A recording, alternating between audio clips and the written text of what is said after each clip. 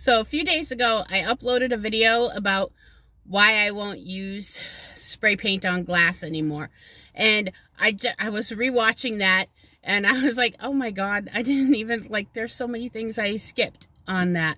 But whatever, it's whatever. So, but I did want to clarify that I don't use cheap spray paint, okay? I use only Rust-Oleum or Krylon. That particular piece, I used Krylon Sea Glass paint. And then 3 coats of the Krylon Sea Glass paint, followed by 3 coats of Rust-Oleum sealant.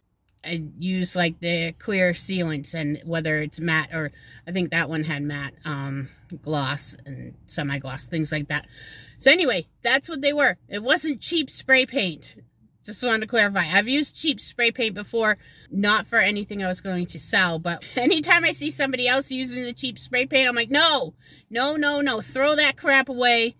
Get the good stuff, okay? Trust me, you'll be better off for it. Except for on glass, I don't know. I don't know. Either way, I don't really want to take the time to find out. I make things to sell, and it has to be kind of fast, you know, but also quality. So if I can't figure it out fast, and I can't create something, well, kind of fast, because not everything's fast. Most of my things take 3 days. But anyway, if it's going to be something that's going to stop me and I have to touch it up and stop me and touch it up before I can even get it in the store, it's like, done. Nope, done. Not even dealing with that anymore. So that's what happened there.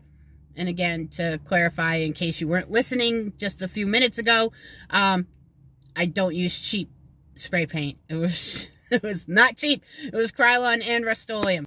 I just didn't have a good outcome. I'll talk to you later.